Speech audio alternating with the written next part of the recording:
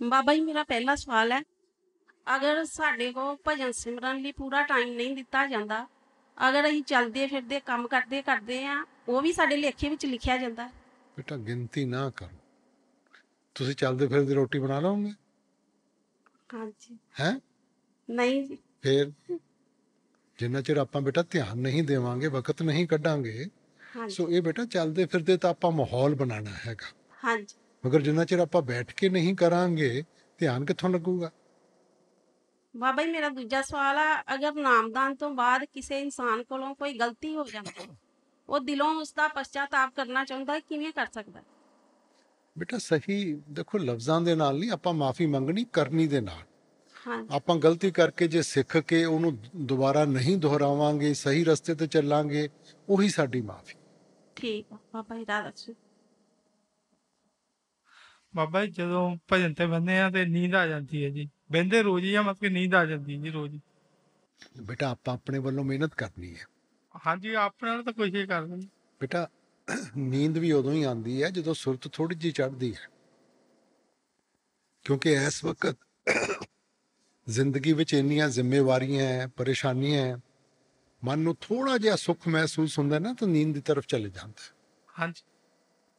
ਤੁਸੀਂ ਦੇਖੋਗੇ ਕਿ ਕਈ ਵਾਰੀ ਆਪਾਂ ਅੱਧਾ ਘੰਟਾ ਸੌਂ ਕੇ ਉੱਠਦੇ ਆ, ਬੜੀ ਤਾਜ਼ਗੀ ਮਹਿਸੂਸ ਹੁੰਦੀ ਹੈ, ਔਰ ਕਈ ਵਾਰੀ 10-11 ਘੰਟੇ ਵੀ ਲੇਟ ਕੇ ਉੱਠਦੇ ਆ, ਫਿਰ ਵੀ ਤਾਜ਼ਗੀ ਨਹੀਂ ਮਹਿਸੂਸ ਹੁੰਦੀ। ਤਾਂ ਜਿੰਨਾ ਚਿਰ ਮਨ ਵਿੱਚ ਚੈਨ ਨਹੀਂਗਾ ਨਾ, ਤਾਂ ਉਹ ਤਾਵਲਾਪਨ ਰਹਿੰਦਾ ਹੈਗਾ। ਹਾਂਜੀ। ਸੋ ਇਹ ਵੀ ਇੱਕ ਅਵਸਥਾ ਹੈਗੀ ਹੈ ਜਿਸ ਤੋਂ ਆਪਾਂ ਅੱਗੇ ਵਧਣਾ। ਜਦੋਂ ਪਤਾ ਚੱਲਦਾ ਫਿਰ ਤੋਂ ਸ਼ੁਰੂ ਕਰ ਦਿਓ, ਜਦੋਂ ਪਤਾ ਚੱਲਦਾ ਫਿਰ ਤੋਂ ਸ਼ੁਰੂ ਕਰ ਦਿਓ। ਇਸ ਮੁਕਾਮ ਤੋਂ ਵੀ ਆਪਾਂ ਅੱਗੇ ਵੱਧ ਜਾਵਾਂਗੇ। Baba Ji, previous karmas, they lead to situations in our life which we cannot avoid, and that leads to imbalance of mind and body, leading to grave diseases and negative thoughts. So Baba Ji, what is the solution to keep ourselves away permanently from the negative thoughts? Negative thoughts ਬੇਟਾ ਜਿਹੜੇ ਪੁਰਾਣੇ ਕਰਮ ਹੈ ਉਹ ਕਿਹਨੇ ਕੀਤੇ? ਆਪਾਂ ਹੀ ਕੀਤੇ, ਕਿਸੇ ਹੋਰ ਨੇ ਤਾਂ ਨਹੀਂ ਕੀਤੇ ਬੇਟਾ। ਹੁਣ ਜੇ ਮੈਂ ਅੱਗ 'ਚ ਹੱਥ ਪਾਊਂਗਾ ਤਾਂ ਹੱਥ ਤਾਂ ਜਲੂਗਾ ਤਾਂ ਪੀੜ ਤਾਂ ਹੋਊਗੀ, ਪੀੜ ਮੈਨੂੰ ਸਹਾਰਨੀ ਪਊਗੀ। ਹੁਣ ਬੇਟਾ ਜੋ ਵੀ ਆਪਾਂ ਪੁਰਾਣੇ ਕਰਮ ਕੀਤੇ ਹੈ ਉਹਦੇ ਨਾਲ ਕਿਸਮਤ ਬਣੀ ਹੈ, ਕਿਸਮਤ ਇੱਕ ਮੁਕਾਮ ਤੇ ਲਿਆ ਕੇ ਖੜਾ ਕਰ ਦਿੰਦੀ ਹੈ। ਹੁਣ ਤੁਹਾਡੇ ਉੱਤੇ ਮੁਨੱਸਰ ਹੈ, ਜਿੰਨੀ ਆਸਾਨੀ ਦੇ ਨਾਲ ਗਲਤ ਰਸਤਾ ਚੁਣਦੇ ਹੋ ਉਨੀ ਆਸਾਨੀ ਦੇ ਨਾਲ ਸਹੀ ਵੀ ਚੁਣ ਸਕਦੇ ਹੋ। ਹੁਣ ਜੇ ਆਪਾਂ ਗਲਤ ਚੁਣਾਂਗੇ ਤਾਂ ਨਵਾਂ ਸਿਲਸਿਲਾ ਸ਼ੁਰੂ ਹੋ ਜਾਊਗਾ, ਸਹੀ ਚੁਣਾਂਗੇ ਕਰਮ ਖਤਮ ਹੋ ਜਾਣਗੇ, ਸਾਡਾ ਬੋਝ ਹਲਕਾ ਹੋ ਜਾਊਗਾ ਬੇਟਾ। But Baba Ji, when mind is overpowered with negative thoughts, it does not listen to anything. ਨਹੀਂ, ਮੈਂ ਨਹੀਂ ਮੰਨਦਾ। ਆਪਾਂ ਨੂੰ ਸਾਰਿਆਂ ਨੂੰ ਪਤਾ ਸਹੀ ਕੀ ਹੈ, ਗਲਤ ਕੀ ਹੈ।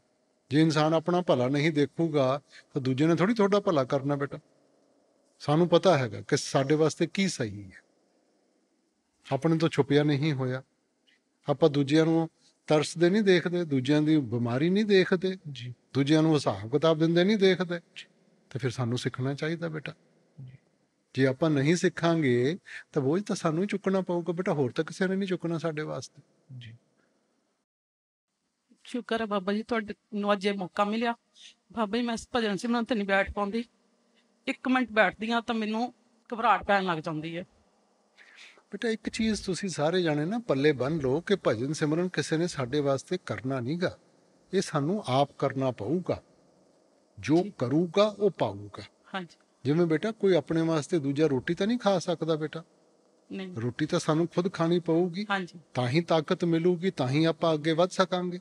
ਹਾਂਜੀ। ਤਾਂ ਉਸੇ ਤਰ੍ਹਾਂ ਬੇਟਾ ਜਿੰਨਾ ਚਿਰ ਖੁਦ ਨਹੀਂ ਕਰਾਂਗੇ ਅਸੀਂ ਬਹਾਨੇ ਲੱਭ ਲੈਂਦੇ। ਕੋਈ ਕਹਿੰਦਾ ਜੀ ਮੇਰਾ ਮਨ ਨਹੀਂ ਲੱਗਦਾ, ਕੋਈ ਕਹਿੰਦਾ ਮੇਰੇ ਤੋਂ ਬੈਠਿਆ ਨਹੀਂ ਜਾਂਦਾ।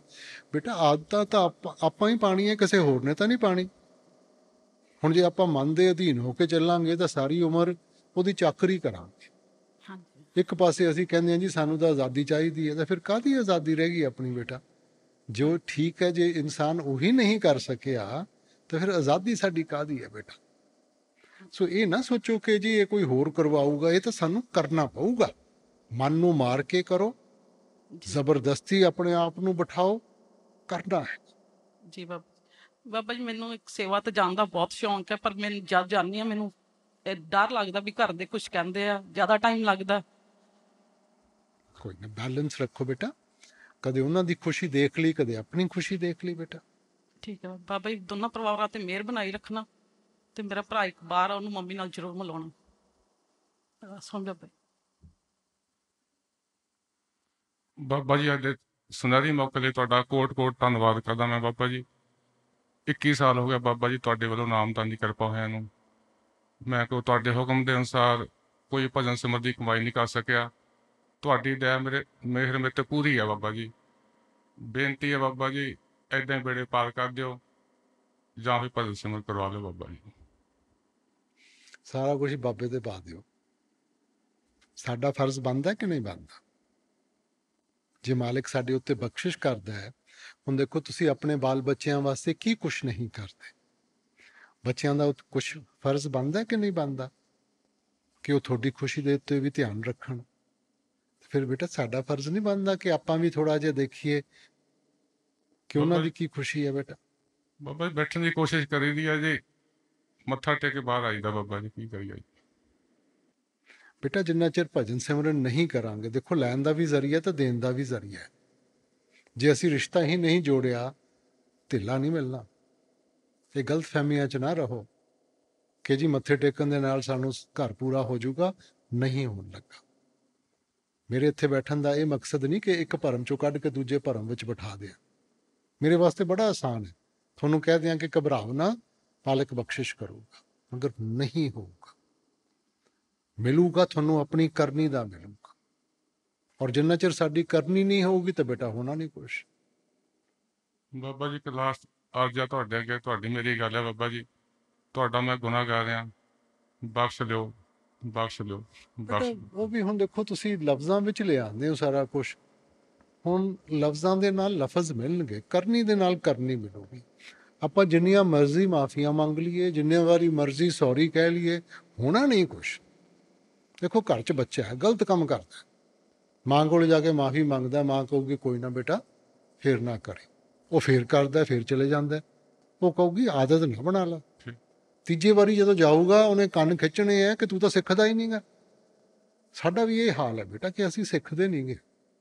ਔਰ ਜਿੰਨਾ ਚਿਰ ਆਪਾਂ ਸਿੱਖ ਕੇ ਜਿਹੜਾ ਆਪਣਾ ਅਸਲ ਕੰਮ ਹੈ ਉਹਨੂੰ ਨਹੀਂ ਨਾ ਕਰਾਂਗੇ, ਕੋਈ ਮਾਫੀ ਨਹੀਂ।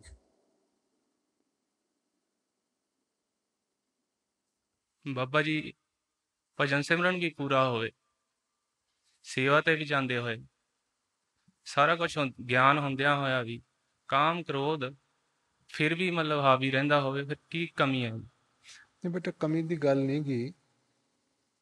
ਦੇਖੋ ਆਪਾਂ ਨਿਚਲੀਆਂ ਜੂਨੀਆਂ ਵਿੱਚੋਂ ਆਏ ਹਾਂ, ਠੀਕ ਹੈ।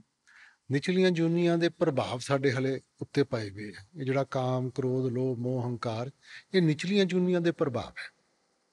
ਮਾਲਿਕ ਨੇ ਬੜੀ ਬਖਸ਼ਿਸ਼ ਕੀਤੀ, ਇਨਸਾਨ ਦਾ ਜਾਮਾ ਦੇਤਾ, ਨਾਲ ਸਾਨੂੰ ਵਿਵੇਕ ਦੇਤੀ ਕਿ ਆਪਾਂ ਪਹਿਚਾਨ ਕਰ ਸਕੀਏ ਕਿ ਸਹੀ ਕੀ ਹੈ ਜ਼ਿੰਦਗੀ 'ਚ ਔਰ ਗਲਤ ਕੀ ਹੈ। ਠੀਕ ਹੈ, ਨਾਮ ਲਿੱਤਾ, ਅਹਿਸਾਸ ਹੋ ਗਿਆ, ਮਗਰ ਇਹ ਕੋਈ ਸਵਿਚ ਔਨ ਜਾਂ ਸਵਿਚ ਆਫ ਨਹੀਂ ਗਾ। ਆਪਾਂ ਇਵੋਲਵ ਹੋਣਾ ਹੈ, ਅੱਗੇ ਵਧਣਾ ਹੈ। ਠੀਕ ਹੈ, ਹੁਣ ਬੱਚਾ ਜਦੋਂ ਜਨਮ ਲੈਂਦਾ ਹੈ, ਇੱਕ ਦਿਨ 'ਚ ਤਾਂ ਨਹੀਂ ਭੱਜਣਾ ਸ਼ੁਰੂ ਕਰ ਦਿੰਦਾ ਬੇਟਾ। ਪਹਿਲਾਂ ਖੜਾ ਹੋਣਾ ਸਿੱਖਦਾ ਹੈ, ਫਿਰ ਰਿੜਦਾ ਹੈਗਾ, ਫਿਰ ਤੁਰਦਾ ਹੈ, ਤਾਂ ਫਿਰ ਕਦੇ ਭੱਜਦਾ ਹੈ। ਉਸੇ ਤਰ੍ਹਾਂ ਬੇਟਾ ਜ਼ਿੰਦਗੀ ਦੇ ਸਫ਼ਰ ਵਿੱਚ ਆਪਾਂ ਸਿੱਖਣਾ ਹੈ।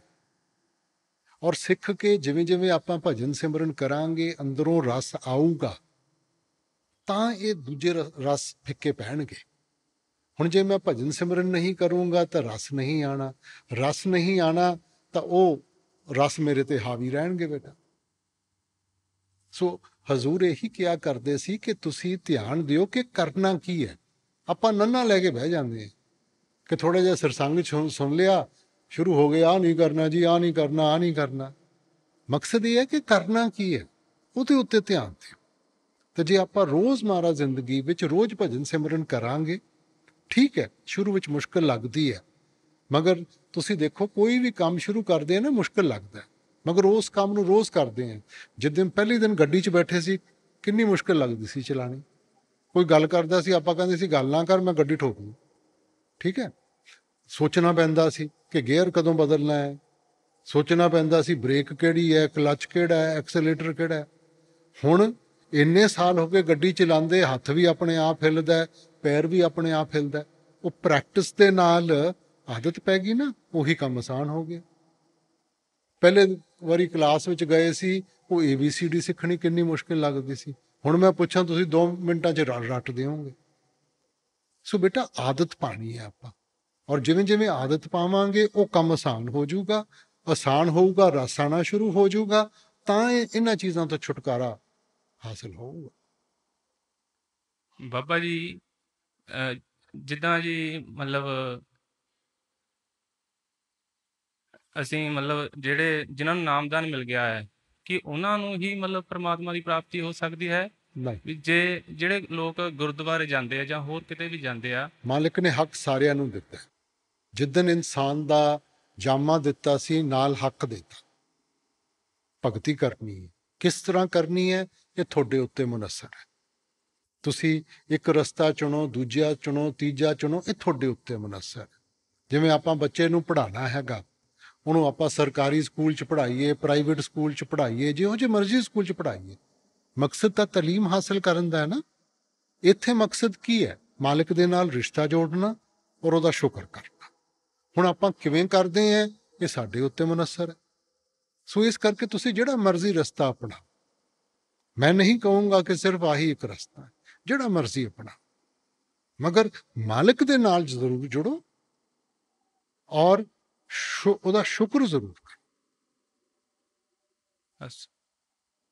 ਬਾਬਾ ਜੀ ਮੇਰਾ ਪਹਿਲਾ ਕੁਛ ਨਹੀਂ ਹੈ ਕਿ ਬਾਬਾ ਜੀ ਮੈਂ ਆਪਣੇ ਘਰ ਵਿੱਚੋਂ ਇਕੱਲੀ ਆਉਂਦੀ ਹਾਂ ਬਿਆਸ। ਬਾਬਾ ਜੀ ਮੇਰੇ ਪਤੀ ਨਹੀਂ ਆਉਂਦੇ। ਬਾਬਾ ਜੀ ਉਹਨਾਂ ਨੂੰ ਨਾਮ ਸ਼ਬਦੀ ਦਿਆ ਕਰੋ, ਮਿਹਰ ਕਰੋ ਬਾਬਾ ਜੀ।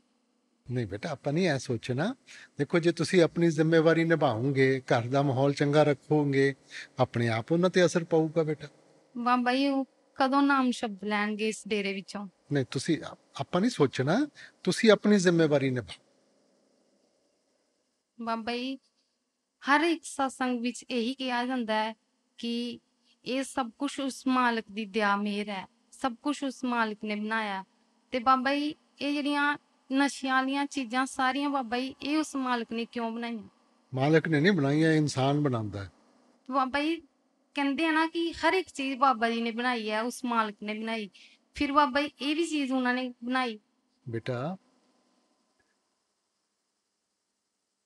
ਜੋ ਵੀ ਮਾਲਿਕ ਬਣਾਉਂਦਾ ਹੈ ਕਿਸੇ ਖਾਸ ਮਕਸਦ ਵਾਸਤੇ ਬਣਾਉਂਦਾ ਹੈ, ਠੀਕ ਹੈ। ਹੁਣ ਜੇ ਉਹਦਾ ਕੋਈ ਦੁਰਉਪਯੋਗ ਕਰੂਗਾ, ਹੁਣ ਉਹੀ ਅੱਗ ਹੈ ਜਿਹਦੇ ਨਾਲ ਤੁਸੀਂ ਰੋਟੀ ਬਣਾਉਂਦੇ ਹੋ, ਉਹੀ ਅੱਗ ਹੈ ਜਿਹਦੇ ਨਾਲ ਤੁਸੀਂ ਕਿਸੇ ਦੀ ਤਬਾਹੀ ਮਚਾ ਸਕਦੇ ਹੋ, ਉਹਦੇ ਘਰ ਨੂੰ ਜਲਾ ਸਕਦੇ ਹੋ। ਉਹੀ ਲੋਹਾ ਹੈ ਜਿਹਦੇ ਨਾਲ ਆਪਾਂ ਬਰਤਨ ਬਣਾਉਂਦੇ ਹਾਂ, ਕਾਰਾਂ ਬਣਾਉਂਦੇ ਹਾਂ, ਬੱਸਾਂ ਬਣਾਉਂਦੇ ਹਾਂ। ਉਹੀ ਲੋਹਾ ਹੈ ਜਿਹਦੇ ਨਾਲ ਟੈਂਕ ਬਣਦੇ ਆ, ਬੰਦੂਕਾਂ ਬਣਾਉਂਦੇ ਆ।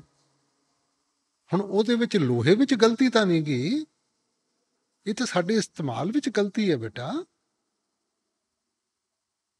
ਹੁਣ ਜੇ ਆਪਾਂ ਗਲਤ ਇਸਤੇਮਾਲ ਕਰਾਂਗੇ ਤਾਂ ਫਿਰ ਗਲਤੀ ਕਿਹਦੀ ਹੈ? ਬਾਬਾ ਜੀ ਮੈਂ ਭਜਨ ਸਿਮਰਨ ਤੇ ਬਹਿਨੀ ਆ ਬਾਬਾ ਜੀ, ਜਦੋਂ ਸ਼ੁਰੂ ਚ ਬਹੁਤ ਜ਼ਿਆਦਾ ਚੰਗਾ ਲੱਗਦਾ ਸੀ ਬਾਬਾ ਜੀ। ਹੁਣ ਹੱਥ ਪੈਰ ਲੱਤਾਂ ਬਾਹਾਂ ਸੁੰਨ ਹੋ ਜਾਂਦੀਆਂ ਬਾਬਾ ਉਹ ਜੀ। ਤਾਂ ਚੰਗੀ ਗੱਲ ਹੈ, ਬਾਬਾ ਸੁਣਨੀ ਜੀ ਹੋਣੀ ਫਿਰ ਚਾਹੀਦੀ। ਦੇਖੋ ਜ਼ਿਆਦਾ ਦੇਰ ਬੈਠਿਆ ਨਹੀਂ ਜਾਂਦਾ ਬਾਬਾ ਜੀ। ਮੈਂ ਚਾਹੁੰਦੀ ਹਾਂ ਮੈਂ ਜ਼ਿਆਦਾ ਦੇਰ ਬੈਠਾ ਬਾਬਾ ਜੀ। ਨਹੀਂ ਬੇਟਾ, ਆਪਾਂ ਦੇਖੋ, ਆਪਾਂ ਪਰਖ ਕਰਨੀ ਸ਼ੁਰੂ ਕਰ ਦਿੰਦੇ ਆ ਨਾ, ਪਰਖ ਨਾ ਕਰੋ। ਤੁਸੀਂ ਆਪਣੇ ਭਜਨ ਸਿਮਰਨ ਚੋਂ ਆਨੰਦ ਲਓ। ਆਪਾਂ ਸੋਚਾਂ 'ਚ ਪੈ ਜਾਂਦੇ ਹਾਂ, ਕਿੱਥੇ ਪਹੁੰਚੇ, ਕੀ ਹੋ ਰਿਹਾ, ਕੀ ਨਹੀਂ ਹੋ ਰਿਹਾ। ਭੁੱਲ ਜਾਓ ਸਾਰੀਆਂ ਚੀਜ਼ਾਂ। ਕਹੋ ਜੀ ਮੈਂ ਤਾਂ ਮਹਾਰਾਜ ਦਾ ਹੁਕਮ ਮੰਨ ਕੇ ਆਪਣਾ ਵਕਤ ਪੂਰਾ ਕਰਨਾ, ਸਭ ਕੁਝ ਆਪਣੇ ਆਪ ਹੋ। ਬਾਬਾ ਜੀ ਮੇਰੇ ਪਰਿਵਾਰ ਤੇ ਦਇਆ ਮੇਰ ਕਰੋ ਬਾਬਾ ਜੀ। ਬਹੁਤ ਜ਼ਿਆਦਾ ਨਸ਼ੇ ਦੇ ਆਦੀ ਹੈ ਬਾਬਾ ਜੀ, ਹੁਣ ਤਾਂ ਤੋਂ ਛੁਟਕਾਰਾ ਪਾਓ ਬਾਬਾ ਜੀ ਹੁੰਦੇ। ਬੇਟਾ ਐ ਨਹੀਂ ਛੁਟਕਾਰਾ ਹੋਣਾ। ਕੋਈ ਵੀ ਚੀਜ਼ ਛੱਡਣ ਵਾਸਤੇ ਨਾ ਕਿਸੇ ਚੀਜ਼ ਦਾ ਸਹਾਰਾ ਹੁੰਦਾ ਹੈ। ਤਾਂ ਜੇ ਤੁਸੀਂ ਘਰ ਦਾ ਇਹੋ ਜਿਹਾ ਵਾਤਾਵਰਨ ਬਣਾਓਗੇ, ਪ੍ਰੇਮ ਔਰ ਪਿਆਰ ਦਾ ਮਾਹੌਲ ਬਣਾਓਗੇ, ਤਾਂ ਕਸ਼ਿਸ਼ ਪੈਦਾ ਹੋਊਗੀ। ਬਾਬਾ ਜੀ ਮੈਂ ਬਹੁਤ ਕੋਸ਼ਿਸ਼ ਕਰਨੀ ਆ, ਆਂਦੀ ਆਪਾਂ ਜਾਂਦੀ ਆ ਬਾਬਾ ਜੀ। ਲਫ਼ਜ਼ਾਂ ਦੇ ਨਾਲ ਕੋਸ਼ਿਸ਼ ਕਰਦੇ ਹਾਂ, ਕਰਨੀ ਦੇ ਨਾਲ ਨਹੀਂ। ਗਿਲੇ ਸ਼ਿਕਵੇ, ਕੋਈ ਗਿਲਾ ਸ਼ਿਕਵਾ ਨਹੀਂ ਕਰਨਾ। ਆਪਣੀ ਜ਼ਿੰਮੇਵਾਰੀ ਨਿਭਾਓ, ਘਰ ਦਾ ਮਾਹੌਲ ਚੰਗਾ ਰੱਖੋ, ਤਾਂ ਅਸਰ। ਬਾਬਾ ਜੀ ਦਇਆ ਕਰੋ, ਮਿਹਰ ਕਰੋ ਬਾਬਾ ਜੀ, ਉਹਦੇ ਨਾਮ ਸ਼ਬਦ ਦੀ ਬਖਸ਼ਿਸ਼ ਕਰੋ ਬਾਬਾ ਜੀ। ਬਾਬਾ ਜੀ ਜਦੋਂ ਅਸੀਂ ਭਜਨ ਸਿਮਰਨ ਤੇ ਬਹਿੰਦੇ ਹਾਂ ਤਕਰੀਬਨ ਜਦੋਂ 1 ਘੰਟਾ ਬਹਿੰਦੇ ਆ ਤਾਂ ਥੋੜਾ ਜਿਹਾ ਧਿਆਨ ਇਕਾਗਰ ਹੁੰਦਾ ਹੈ ਤੇ ਫਿਰ ਲੱਤਾਂ ਗੋਡੇ ਦਰਦ ਕਰਨ ਲੱਗ ਪੈਂਦੇ ਆ ਤੇ ਉਸ ਅਵਸਥਾ ਦੇ ਵਿੱਚ ਫਿਰ ਮਜਬੂਰਨ ਲੱਤਾਂ ਸਾਨੂੰ ਲੰਮੀਆਂ ਕਰਨੀਆਂ ਪੈਂਦੀਆਂ ਨੇ। ਇਸ ਅਵਸਥਾ ਵਿੱਚ ਕੀ ਕਰਨਾ ਚਾਹੀਦਾ ਬਾਬਾ ਜੀ? ਨਹੀਂ ਬੇਟਾ ਦੇਖੋ, ਜਿੰਨਾ ਚਿਰ ਤਾਂ ਆਪਾਂ ਬੈਠ ਸਕਦੇ ਹਾਂ ਤਾਂ ਬੈਠੋ। ਜੇ ਤਕਲੀਫ ਜ਼ਿਆਦਾ ਹੋ ਚੂਗੀ ਤਾਂ ਧਿਆਨ ਤਾਂ ਫਿਰ ਤਕਲੀਫ 'ਚ ਜਾਊਗਾ। ਤਾਂ 2 ਮਿੰਟ ਉੱਠ ਕੇ ਅੱਗੇ ਪਿੱਛੇ ਤੁਰ ਕੇ ਫਿਰ ਬਹਿ ਜਾਓ ਬੇਟਾ, ਜੀ ਠੀਕ ਹੈ ਨਾ। ਕੋਸ਼ਿਸ਼ ਕਰੋ ਕਿ ਜਿੰਨੇ ਜ਼ਿਆਦਾ ਤੋਂ ਜ਼ਿਆਦਾ ਵਕਤ ਦੇਵਾਂਗੇ, ਕਿਉਂਕਿ ਜਿਵੇਂ ਜਿਵੇਂ ਆਪਾਂ ਕਰਾਂਗੇ ਫਿਰ ਬੈਠਣ ਦੀ ਆਦਤ ਪੈ ਜਾਊਗੀ। ਆਦਤ ਪੈ ਜਾਊਗੀ ਤਾਂ ਫਿਰ ਨਹੀਂ ਇਹ ਚੀਜ਼ਾਂ ਦਾ ਤਕਲੀਫ ਹੁੰਦੀ। ਜੀ ਬਾਬਾ ਜੀ, ਜਦੋਂ ਅਸੀਂ ਭਜਨ ਤੇ ਬਹਿੰਦੇ ਹਾਂ ਤੇ ਆਪਣਾ ਸੱਜਾ ਕੰਨ ਦੱਬਦੇ ਹਾਂ ਤੇ ਖੱਬਾ ਛੱਡਦੇ ਹਾਂ, ਕਦੀ ਕਦੀ ਸੱਜੇ ਨੂੰ ਘੱਟ ਆਵਾਜ਼ ਆਉਂਦੀ ਹੈ, ਫਿਰ ਜਦੋਂ ਖੱਬਾ ਵੀ ਦੱਬੇ ਤਾਂ ਜ਼ਿਆਦਾ ਆਵਾਜ਼ ਆਉਂਦੀ ਹੈ। ਤਾਂ ਕਿ ਇਹ ਬੇਟਾ ਦੇਖੋ, ਜਿੱਥੇ ਤੱਕ ਆਵਾਜ਼ ਦਾ ਤਾਲੁਕ ਹੈ ਨਾ, ਉਹ ਸ਼ਬਦ ਤਾਂ ਤੁਹਾਡੇ ਸਾਰੇ ਸਰੀਰ 'ਚ ਹੈ। ਅਗਰ ਮਾਲਿਕ ਕਿਸੇ ਵੀ ਸਰੀਰ ਦੇ ਹਿੱਸੇ 'ਚੋਂ ਸ਼ਬਦ ਵਾਪਸ ਬੁਲਾ ਲੇ ਨਾ, ਉਹ ਸਰੀਰ ਦਾ ਹਿੱਸਾ ਕੰਮ ਕਰਨਾ ਬੰਦ ਕਰ ਦੂਗਾ। ਆਪਾਂ ਉਹਨੂੰ ਫੋਕਸ ਕਰਨਾ ਹੈ ਜੀ, ਇੱਥੇ ਅੱਖਾਂ ਦੇ ਦਰਮਿਆਨ। ਜੀ ਇਸ ਕਰਕੇ ਤੁਸੀਂ ਧਿਆਨ ਇੱਥੇ ਰੱਖੋ ਜੀ ਔਰ ਇੱਥੋਂ ਸੁਣਨ ਦੀ ਕੋਸ਼ਿਸ਼ ਕਰ ਜਾਓ। ਜੀ ਬਾਬਾ ਜੀ, ਮੇਰੀ ਬੇਨਤੀ ਹੈ, ਮੈਂ ਤਾਂ 12-13 ਸਾਲ ਹੋ ਗਏ ਦਵਾਈ ਖਾਂਦਿਆਂ ਨੂੰ ਡਿਪਰੈਸ਼ਨ ਦੀ ਬਾਬਾ ਜੀ, ਤੋਂ ਹੁਣ ਛੱਡਣਾ ਚਾਹੁੰਦੀ ਹਾਂ ਬਾਬਾ ਜੀ, ਤੁਸੀਂ ਦਇਆ ਕਰੋ ਦਵਾਈ ਛੁਡਾ। ਬੇਟਾ ਡਿਪਰੈਸ਼ਨ ਕੀ ਹੈ? ਜਦੋਂ ਸਾਡੇ ਮਨ ਦੀ ਸੋਚ ਜ਼ਿਆਦਾ ਤੇਜ਼ ਚੱਲਣੀ ਸ਼ੁਰੂ ਕਰ ਦਿੰਦੀ ਹੈ ਨਾ, ਫਿਰ ਸਾਨੂੰ ਕੋਈ ਚੀਜ਼ ਸਮਝ ਨਹੀਂ ਆਉਂਦੀ। ਹਾਂ ਬਾਬਾ ਜੀ, ਠੀਕ ਹੈ ਨਾ। ਆਪਾਂ ਕੋਈ ਕਿਤਾਬ ਲੈ ਕੇ ਇੱਕ ਇੱਕ ਪੰਨਾ ਕਰਕੇ ਚੱਲਾਂਗੇ, ਪੜ੍ਹ ਵੀ ਸਕਦੇ ਹਾਂ, ਸਮਝ ਵੀ ਸਕਦੇ ਹਾਂ, ਮਗਰ ਜੇ ਕਿਤਾਬ ਨੂੰ ਲੈ ਕੇ ਆਪਾਂ ਮੋੜਤਾ ਤਾਂ ਫਿਰ ਕੁਛ ਸਮਝ ਤਾਂ ਨਹੀਂ ਨਾ ਆਣੀ। ਸੋ ਇਸ ਕਰਕੇ ਬੇਟਾ ਦਵਾਈ ਵੀ ਜਿਹੜੀ ਡਾਕਟਰ ਦਿੰਦੇ ਹੈ ਕਿ ਮਨ ਹੌਲੀ ਚੱਲੇ ਤਾਂ ਹੀ ਆਪਾਂ ਨੂੰ ਸਾਰੀਆਂ ਚੀਜ਼ਾਂ ਦੀ ਸਮਝ ਆਊਗੀ। ਤਾਂ ਜੇ ਆਪਾਂ ਹੀ ਥੋੜ੍ਹੀ ਜਿਹੀ ਸਿਆਣਪ ਵਰਤ ਕੇ ਆਪਾਂ ਮਨ ਨੂੰ ਹੌਲੀ ਕਰ ਲਈਏ, ਮਨ ਨੂੰ ਕਾਬੂ ਕਰ ਲਈਏ, ਤਾਂ ਆਪਣੇ ਆਪ ਦਵਾਈ ਛੁੱਟ ਜਾਊਗੀ ਬੇਟਾ। स्वामी बाबा जी, बाबा मेरी छोटी बेटी है, वो हर सब कुछ करना चाहती है, लेकिन किते किते उस तो चूक हो जाती है तो उसका रिजल्ट कदी कदी माड़ा आ जाता है जी। मैं कोशिश भी बहुत करती है जी वो, तो की करिए? ਨਹੀਂ ਐ ਨਹੀਂ ਹੁੰਦਾ ਬੇਟਾ। ਤੁਸੀਂ ਅੱਜ ਕੱਲ੍ਹ ਦੇ ਮਾਂ-ਬਾਪ ਨਾ ਬਹੁਤ ਬੱਚਿਆਂ ਉੱਤੇ ਬੋਝ ਪਾਉਂਦੇ ਆ। ਪਹਿਲੇ ਜ਼ਮਾਨੇ 'ਚ ਬੇਟਾ ਇਹ ਜ਼ਰੂਰੀ ਹੁੰਦਾ ਸੀ ਕਿ ਉਹ ਚੰਗੇ ਇਨਸਾਨ ਹੋਣ। ਇਹਨਾਂ ਮਾਰਕਸ ਦੇ ਉੱਤੇ ਜਾਂ ਇਹਨਾਂ ਚੀਜ਼ਾਂ ਦੇ ਉੱਤੇ ਇੰਨਾ ਦਬਾਅ ਨਹੀਂ ਹੁੰਦਾ ਸੀ। ਹੁਣ ਆਪਾਂ ਸਾਰਾ ਕੁਝ ਭੁੱਲ ਕੇ ਉਹਦੇ ਉੱਤੇ ਹੀ ਸਾਰਾ ਆਪਣਾ ਜ਼ੋਰ ਹੈਗਾ। ਬੱਚੇ ਚੰਗੇ ਹੋਣਗੇ, ਆਪਣੇ ਆਪ ਕਿਤੇ ਨਾ ਕਿਤੇ ਕੌਨਫੀਡੈਂਸ ਹੋਊਗਾ, ਜ਼ਰੂਰ ਲੇਖੇ ਲੱਗਣਗੇ ਬੇਟਾ। ਸਿਰਫ ਇੱਕ ਪਹਿਲੂ ਨਾ ਜ਼ਿੰਦਗੀ ਦਾ ਦੇਖੋ, ਜ਼ਿੰਦਗੀ ਦੇ ਸਾਰੇ ਪਹਿਲੂ ਦੇਖੋ ਬੇਟਾ। ਇਨਸਾਨ ਗਲਤੀ ਕਰੂਗਾ ਤਾਂ ਸਿੱਖੂਗਾ। ਹੁਣ ਕੌਣ ਹੈ ਜਿਹਨੇ ਕਦੇ ਗਲਤੀ ਨਾ ਕੀਤੀ ਹੋਵੇ ਬੇਟਾ? ਸਾਰੇ ਹੀ ਕਰਦੇ ਆ, ਤਾਂ ਹੀ ਤਾਂ ਸਿੱਖਾਂਗੇ ਬੇਟਾ। ਹਾਂ, ਜਿਹੜਾ ਜਵਾਨੀ 'ਚ ਗਲਤੀ ਨਹੀਂ ਕਰੂਗਾ, ਬੁਢਾਪੇ 'ਚ ਕਰੂਗਾ, ਹੋਰ ਮੁਸੀਬਤ ਖੜੀ ਕਰੂਗਾ। बाबा जी, मेरा दूसरा सवाल है कि एक इंसान ने 40-45 साल तक अपनी नॉर्मल लाइफ जी ਲਈ, ਉਸ ਤੋਂ ਬਾਅਦ ਅਚਾਨਕ ਉਸ ਦੀਆਂ ਦੋਨੋਂ ਅੱਖਾਂ ਉਹ ਅੰਨਾ ਹੋ ਗਿਆ ਜੀ। ਤੇ ਉਹ ਕੀ ਐਸਾ ਕਰੇ ਕਿ ਉਹ ਕਿਸੇ ਤੇ ਡਿਪੈਂਡੇਬਲ ਨਾ ਹੋਵੇ, ਨਾ ਹੀ ਉਸ ਤੋਂ ਜਿਹੜੇ ਉਮੀਦ ਕਰਦੇ ਆ ਉਹ ਵੀ ਉਹਨਾਂ ਦੀ ਵੀ ਲਾਈਫ ਚੱਲਦੀ ਰਹੇ ਜੀ। ਬੇਟਾ ਦੇਖੋ, ਮਾਲਿਕ ਨੇ ਨਾ ਸਾਰਿਆਂ ਦੇ ਉੱਤੇ ਇੱਕੋ ਜਿਹੀ ਬਖਸ਼ਿਸ਼ ਕੀਤੀ ਹੈ। ਜੇ ਉਹ ਇੱਕ ਦਰਵਾਜ਼ਾ ਬੰਦ ਕਰ ਦੇਣਾ ਤਾਂ ਦੂਜਾ ਖੋਲ੍ਹ ਦਿੰਦਾ। ਤੁਸੀਂ ਦੇਖੋਗੇ ਕਿ ਜਿੰਨੇ ਵੀ ਇਹੋ ਜਿਹੇ ਕੇਸ ਹੈ, ਜੇ ਇੱਕ ਪਾਸੇ ਜੇ ਅੱਖਾਂ ਦੀ ਰੋਸ਼ਨੀ ਚਲੇ ਗਈ ਤਾਂ ਕਿਸੇ ਹੋਰ ਫੈਕਲਟੀ ਵਿੱਚ ਉਹ ਹੋਰ ਐਡਵਾਂਸਡ ਹੋ ਜਾਂਦੇ ਹੈਗੇ। ਠੀਕ ਹੈ ਨਾ। ਉਹਨਾਂ ਦੀ ਜਿਹੜਾ ਸੈਂਸਰੀ ਹੈਗਾ ਉਹ ਜ਼ਿਆਦਾ ਡਿਵੈਲਪ ਹੋ ਜਾਂਦਾ ਹੈ, ਪਹਿਚਾਣ ਬਿਹਤਰ ਹੋ ਜਾਂਦੀ ਹੈ, ਭਾਵੇਂ ਆਵਾਜ਼ ਦੇ ਨਾਲ ਹੈ, ਭਾਵੇਂ ਫੀਲਿੰਗ ਦੇ ਨਾਲ ਹੈਗਾ। ਸੋ ਕਦੇ ਵੀ ਆਪਾਂ ਨੂੰ ਕਿਸੇ ਤੋਂ ਘੱਟ ਨਹੀਂ ਉਹਨਾਂ ਨੂੰ ਸੋਚਣਾ ਚਾਹੀਦਾ। ਹਿੰਮਤ ਰੱਖਣਗੇ, ਵਿਸ਼ਵਾਸ ਰੱਖਣਗੇ ਬੇਟਾ, ਕਿਸੇ ਤੋਂ ਆਪਾਂ ਘੱਟ ਨਹੀਂ ਰਵਾਂਗੇ। ਬਾਬਾ ਜੀ, ਪਰਿਵਾਰ ਤੇ ਦਇਆ ਮੇਰ ਬਣਾਈ ਰੱਖਿਓ, ਤੇ ਤੁਸੀਂ ਜੋ ਕੁਝ ਦਿੱਤਾ ਹੈ ਉਹਦਾ ਬਹੁਤ ਬਹੁਤ ਬਹੁਤ ਬਹੁਤ ਸ਼ੁਕਰੀਆ। रसम बाबा जी मेरा यही क्वेश्चन है कि सत्संगी होके भी यहाँ लोग फिर भी जात पात में भेदभाव करते हैं, इंसानों में भेदभाव करते हैं, क्या ये सही है? बेटा ਜਿਹੜਾ ਅਨਪੜ੍ਹ ਹੈ ਨਾ, ਜੇ ਉਹ ਕੋਈ ਗਲਤ ਕੰਮ ਕਰਦਾ ਹੈ ਤਾਂ ਉਹ ਨਾ ਸਮਝੀ ਦਾ ਸਹਾਰਾ ਲੈ ਸਕਦਾ ਹੈ। ਜਿਹੜਾ ਪੜ੍ਹਿਆ ਲਿਖਿਆ ਹੈ ਉਹਦੀ ਜ਼ਿੰਮੇਵਾਰੀ ਉਸ ਤੋਂ ਵੀ ਜ਼ਿਆਦਾ ਬਣਦੀ ਹੈ, ਔਰ ਜੇ ਕੋਈ ਵਕੀਲ ਜਾਂ ਜੱਜ ਹੋਵੇ ਉਹਦੀ ਤਾਂ ਸਾਰਿਆਂ ਤੋਂ ਜ਼ਿਆਦਾ ਬਣਦੀ ਹੈ ਬੇਟਾ। ਤਾਂ ਪਹਿਲਾਂ ਤਾਂ ਜੇ ਆਪਾਂ ਨਾਮ ਲਿੱਤਾ ਤਾਂ ਸਾਡੀ ਜ਼ਿੰਮੇਵਾਰੀ ਬਣੀ, ਫਿਰ ਆਪਾਂ ਇੱਥੇ ਰਹਿੰਦੇ ਹਾਂ ਤਾਂ ਉਸ ਤੋਂ ਵੀ ਜ਼ਿਆਦਾ ਜ਼ਿੰਮੇਵਾਰੀ ਬਣੀ। ਤਾਂ ਬੇਟਾ ਜੇ ਆਪਾਂ ਇਹਨਾਂ ਚੀਜ਼ਾਂ ਨੂੰ ਨਹੀਂ ਛੱਡਾਂਗੇ, ਦੇਖੋ ਆਪਾਂ ਆਪਣੇ ਵੱਸ ਵਿੱਚ ਬਹੁਤ ਘੱਟ ਚੀਜ਼ ਹੈ। ਇੱਕ ਚੀਜ਼ ਜਿਹੜੀ ਆਪਣੇ ਵੱਸ ਵਿੱਚ ਹੈ ਨਾ, ਕਿ ਆਪਾਂ ਤਰਾਜ਼ੂ ਚੁਣ ਸਕਦੇ ਹਾਂ ਜਿਹਦੇ ਵਿੱਚ ਤੋਲੇ ਜਾਵਾਂਗੇ। ਤਾਂ ਬੇਟਾ ਜੇ ਆਪਾਂ ਭੇਦਭਾਵ ਕਰਾਂਗੇ ਨਾ ਤਾਂ ਉਹੀ ਤਰਾਜ਼ੂ ਵਿੱਚ ਸਾਨੂੰ ਮਿਲੂਗਾ। ਆਪਾਂ ਸਾਰਿਆਂ ਨਾਲ ਪ੍ਰੇਮ ਪਿਆਰ ਕਰਾਂਗੇ, ਮਾਲਿਕ ਸਾਨੂੰ ਪ੍ਰੇਮ ਪਿਆਰ ਕਰੂਗਾ। ਆਪਾਂ ਦੂਜਿਆਂ ਨੂੰ ਮਾਫ਼ ਕਰਾਂਗੇ, ਮਾਲਿਕ ਸਾਨੂੰ ਮਾਫ਼ ਕਰੂਗਾ। ਸੋ ਇਸ ਕਰਕੇ ਬੇਟਾ ਇਹ ਤਾਂ ਸਾਡੇ ਉੱਤੇ ਹੈ। ਹੁਣ ਆਪਾਂ ਚੁਣ ਲਈਏ ਕਿ ਆਪਾਂ ਕੀ ਚੁਣਨਾ। ਜੇ ਮਾਲਿਕ ਨੇ ਆਪਾਂ ਨੂੰ ਇਹਨਾਂ ਸਭ ਚੀਜ਼ਾਂ ਤੋਂ ਉੱਤੇ ਚੁੱਕਿਆ ਸੀ ਔਰ ਆਪਾਂ ਫਿਰ ਇਹਨਾਂ ਦੀਵਾਰਾਂ ਨੂੰ ਅੱਗੇ ਬਣਾ ਕੇ ਰੱਖੀ ਜਾਵਾਂਗੇ ਤਾਂ ਬੇਟਾ ਸਾਨੂੰ ਸਿਆਣਾ ਕੌਣ ਕਹੂਗਾ। बाबा जी, मेरा दूसरा क्वेश्चन ये है कि मैं बहुत ज़्यादा ही सोचती हूँ, कोई भी काम करने से पहले इतना ज़्यादा सोचती हूँ कि जो सही डिसीजन लेना होता है उसमें ही कंफ्यूज हो जाती हूँ। क्या? नहीं बेटा देखो, एक्सट्रीम पे नहीं जाना चाहिए। सोचनी अच्छी बात है, जब तक हम सोचेंगे नहीं हमें कैसे मालूम पड़ेगा कि सही क्या है गलत क्या है। मगर इतना सोची जाएं कि उसका ही इतना बोझ पड़ जाए तो फिर हम आगे कदम नहीं उठा सकते। तो किसी हद तक सोचना चाहिए, उसके बाद करनी चाहिए। बाबा जी, अपनी दया मेर बना के रखना और नामदान की बख्शिश करना। राधा स्वामी बाबा जी, thank you so much Baba ji for each and everything. And बाबा जी, मेरा कोई क्वेश्चन नहीं है। बाबा जी, अपनी इन्नी की दया मेर करना और मैनू इन्ने काबिल बनाना कि मैं अपना मम्मी पापा का ते थोड़ा नाम रोशन कर सका ते मैनू कभी भी अपने तो दूर ना करना। नहीं मैनू ये दस, नाम भी कई तरीके नाल रोशन हुंदा, कै सही तरीके नाल रोशन करना। हाँ जी बाबा जी, सही आप तरीके पुठे तरीके नाल ना रोशन करना आप शुरू नहीं बाबा जी, सही तरीके ना, सही तरीके नाल। और बाबा जी मेरे मम्मी पापा ते अपनी सारी संगत ते दया मेर बनाए रखना ते मैनू नामदान दी बख्शिश करना। राधा स्वामी बाबा जी। बेटा सोच तो अपनी ठीक है, मगर इस सोच नूं आपां करनी विच पाना बेटा।